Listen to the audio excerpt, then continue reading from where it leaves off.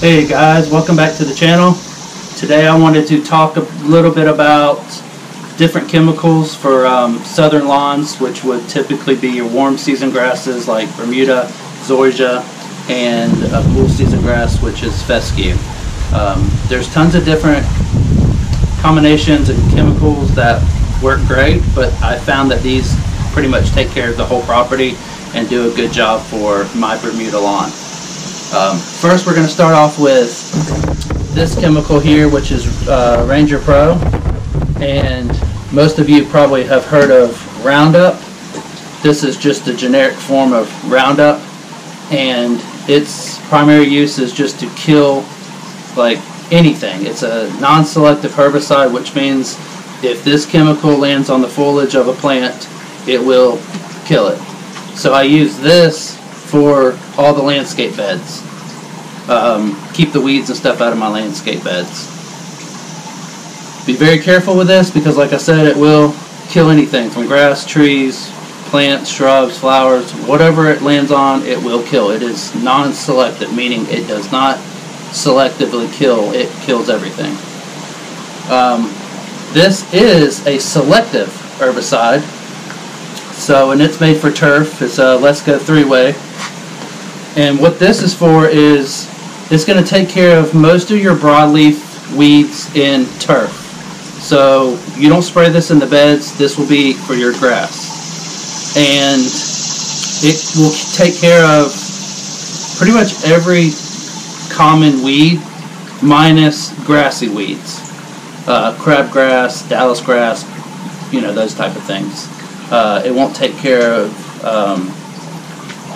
sedges. That'll be another chemical. So this is selective, meaning it does not harm grass as long as you use it at the right application rate and follow the directions on the label. It will not harm grass, and it will take care of all your basic weeds in a lawn. So with these two right here, you can eliminate your weeds in your beds and the weeds in the grass that are presently growing. What I don't have here to show you, but I want to talk about, is pre-emergents. So your pre-emergent is for turf, and it's going to prevent weeds from germinating. So it basically goes off of soil temperature.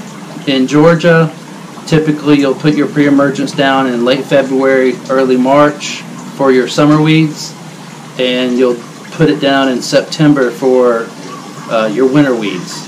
A lot of people don't realize that you'll have two different sets of weeds. I try to use pre-emergents a lot because if you get the timing right, you can prevent weeds from sprouting so that you don't have to use post-emergent herbicides to take care of the weeds once they've already came up. If you time your pre-emergents right, you can basically eliminate any weeds in the lawn. It comes in a spreadable form. You just put it in a spreader. Always read the label and spread it at the correct rate, and it has to be watered in. The pre-emergent needs to soak into the soil, and it creates that barrier so that weeds can't sprout and germinate. This is a fungicide, and right now in July we're getting a lot of dollar spot in Bermuda, and we're getting brown patch and fescue. Zoysias are getting fungus. So this is a preventative, and it takes care of fungicides if they're already in the turf. Let's Go makes pretty good products. This came from my local supply house, and once again, you always need to follow labels and directions because someone's designed this to work as it's stated on the label. I know some people have the mentality of more is better. But with chemicals, that's not necessarily true. You need to follow directions. If you follow directions, it will work as stated. So to recap, we got Roundup for killing anything. I use this for my beds. Post-emergent herbicide, which is going to take care of weeds and turf that are already there. Pre-emergents, if you time them right, are going to be to prevent weeds. And fungicide, in case you get it, in the lawn. That'll take care of that. I do want to go over fertilizer. I have a bag of fertilizer here, for instance. I'm going to set it up. This is Let's Go 24-11. I don't know if a lot of people know this, but like your first number is nitrogen, your second number is phosphate, and your third number is potassium. And this one also has 6% iron. This is a slow release nitrogen, meaning it typically won't burn the lawn. You put it out, and let's say over a course of a month, it's going to slowly feed the lawn. Nitrogen is going to give you growth and green. Your iron, which this one has a percentage of iron in it, it's going to give you green without growth. So I typically like to use something with iron in it, just to keep it dark green and don't get so much growth out of it. If you do use something with iron, make sure you do it when the grass is dry and blow off all concrete, driveways, or whatever, because once that gets wet, it's going to turn to rust basically, and it's going to stain your driveways. I've also seen it actually stain grass. Like if someone put it out when it was dew on the grass in the morning, they'll put the fertilizer out with iron in it, and you'll see little specks of rust all over the whole yard. And so you want to avoid that. Just do it when it's dry, and make sure you blow everything off. This is just a pretty generic fertilizer. I mean, it's 24-11. That's 24% nitrogen in that bag, which is 40 pounds, so you'd have to do the math to see how many actual pounds of nitrogen are in that. But it gives it good growth, it gives it a nice green color, and it's a slow release, like I said, so it's a fairly mild fertilizer. You can get into higher percentages, like 32 or 40, which starts getting on the really high end of nitrogen. But these work pretty good. You could go a natural route, which would be this company here. They make a really good natural fertilizer. It helps the soil a lot. It doesn't harm any organisms that live in the soil, like earthworms or whatever, versus these more chemical-based fertilizers. This is a natural approach. People have had a lot of success with it. They swear by it, and it works good. You could put a ton of it out. You can't burn the lawn with it, and they've had good results with it. So I typically would apply these liquid chemicals with a backpack sprayer. Mine holds 4 gallons, and read the label, follow directions, mix it according to the label. And I use a backpack sprayer with a T-jet nozzle. It's a fan nozzle. It gives really even, good coverage. But I wouldn't really blanket spray like a product like 3-Way. I would just spot spray it. As weeds pop up or as you see weeds growing, I would just spot spray with that. Roundup, you're gonna spray whatever weeds you don't want in flower beds and stuff with a backpack sprayer as well.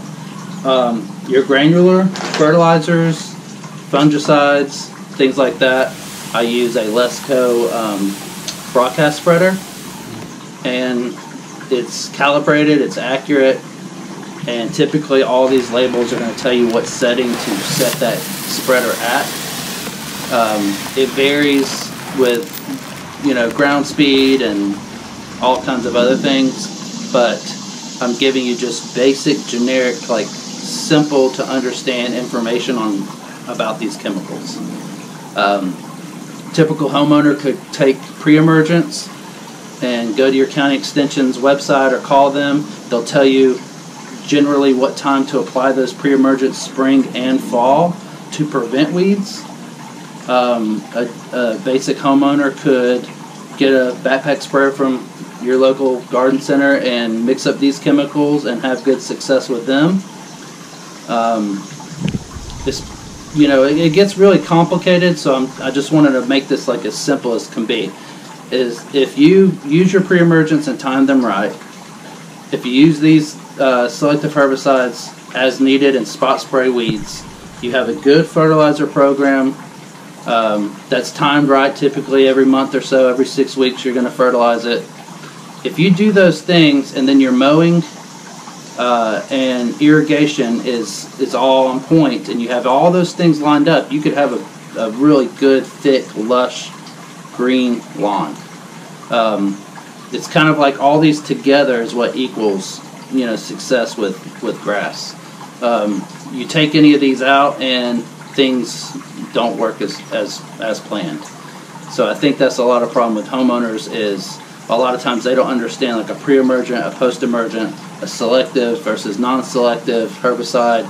They don't understand what these things do, so they may get them wrong. I think a lot of times I've seen people buy a bag of pre-emergent and put it out like it's fertilizer, and then they're upset when they have weeds or the grass isn't greening up or whatever. So, basically you have to do a little research for your area, what type of turf you have, and soil temperatures and weather also. If you do all those things, follow the directions on the labels, spread it, as it says, I think you'll have really good success and have a nice lawn. You got to mow at the proper height. You got to mow at the proper frequency. You want to irrigate in the early mornings, not late at night. A lot of people who water at night, they'll end up with some sort of fungus growing because, like down here in the south, it's so humid and hot. The grass is staying wet too long, so that starts fungus and lets fungus come in and start growing in the lawn. You want to water in the early morning so that by noon it's dry and the grass doesn't stay wet too long. If you do all these practices the right way, you can have good success with the lawn.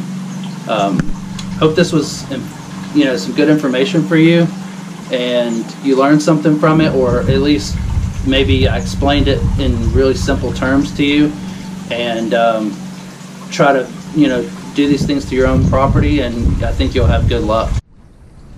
I hope this clarifies the topic of chemicals and how to maintain grass and get really nice lawn. If you guys have any questions or anything like that, I'm always available. You can email us, leave a comment below. I'll be glad to answer any questions or break it down further or get into more detailed explanations of different chemicals and how they work. We really would appreciate you liking this video and subscribing. We want to build our channel up and get a lot of subscribers and people viewing these videos and try to get some knowledge out there and teach people how to enjoy their property and get it looking really good and have something that you're proud of. So I appreciate you tuning in, and hopefully you have a good day, and we'll see you on the next one. Thanks.